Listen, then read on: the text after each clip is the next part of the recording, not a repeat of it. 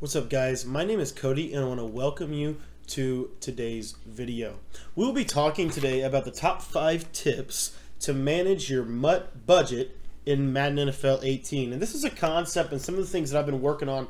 As you guys know, I'm a little bit new to the MUT community, and today has really been the first, or this season has been the first season that I've really felt comfortable giving quality tips out to you guys. So today what we want to look at here is the top 5 MUT budget tips. So the first thing that I want to tell you is to run it like a business, and that means you want to get on the auction house, you want to look at different things, and really the big principle is you want to have more in your bank account. So the bank account would be the top right hand corner. If you look at those amount of coins that I have 46,000 coins.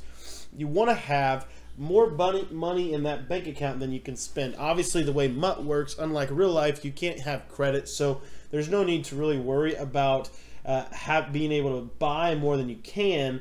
But what you really want to look at is value, and what I mean by that is where can I get value at every position. So for me, one of my favorite ways to do that is to take a look at the quality, and I like to look at the 80 to 84 overall range when I'm starting out the year, and then I want to have certain traits and things that I want to look for via the articles on muthead.com. So if you guys are not using muthead.com, go ahead and look at that. But anyways, if you did that very quickly, you would realize that this Eli Manning is one of the better quarterbacks. I'll show you exactly which one we're talking about here. There are multiple versions, of course, as one card, but we'll show you real quick just to kind of give you a breakdown of what we would do. So we would try to prioritize what are the top quality skills, and then it leads me kind of into my next tip for you guys. And actually, he's not on the auction house anymore. We must have him in our saving, in our item binder.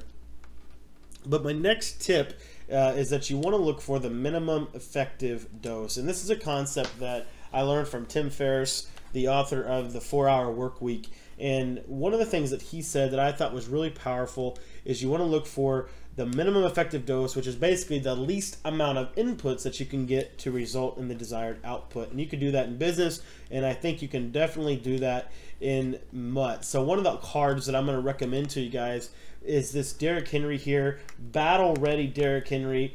This guy's going for about 9,000 coins right now. In my opinion, one of the best halfbacks you can get on a budget. And you want to look for guys like this in Madden NFL 18.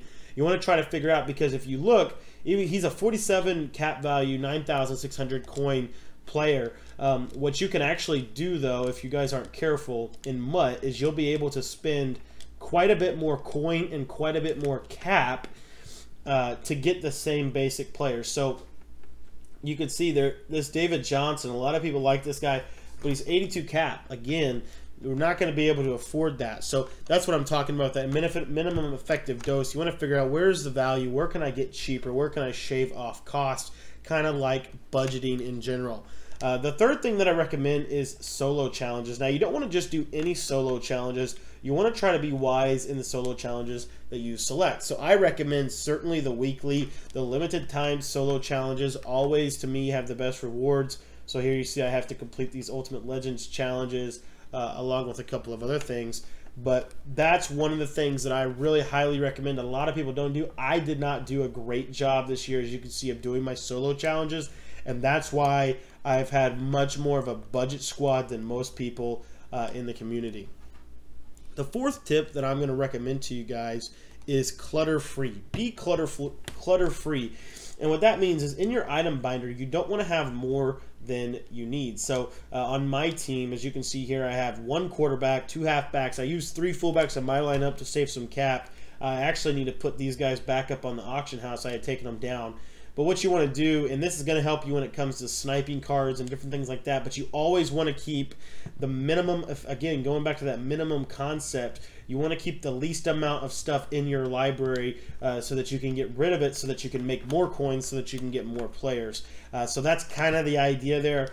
And again, I try to do that with all my cards. If I'm not using the card in my lineup, I'm selling it immediately. Some people like to hold on to them for a rainy day or times where they maybe be able to get to better deals.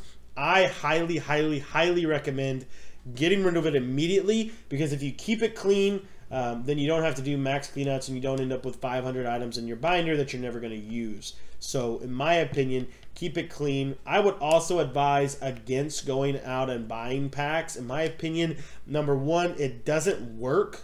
It doesn't work. Every now and then you'll get a random person on YouTube who has just crazy pulls. In my experience, it never really worked for me. So I'm going to steer clear of it, and that's what I would recommend to all of you guys. And then the number 5 tip, and probably the most important tip that I can give you guys in managing your Madden Ultimate Team budget, is to prioritize. And when I say prioritize, what I mean by that is figure out, where do you want to spend big, where can you spend small, and where do you want to kind of be in the middle.